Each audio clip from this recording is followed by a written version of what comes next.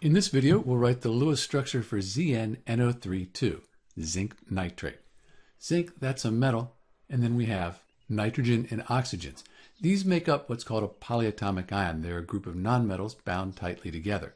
So we have a metal and nonmetals. That makes this an ionic compound. Because it's ionic, the zinc, the metal, will transfer electrons to the polyatomic ion. So we'll write zinc, and then we'll put NO3 on either side.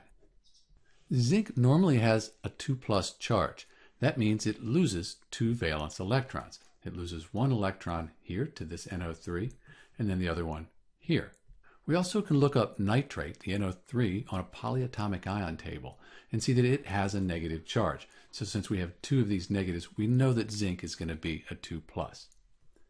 So zinc lost 1 electron here, and the other valence electron went here.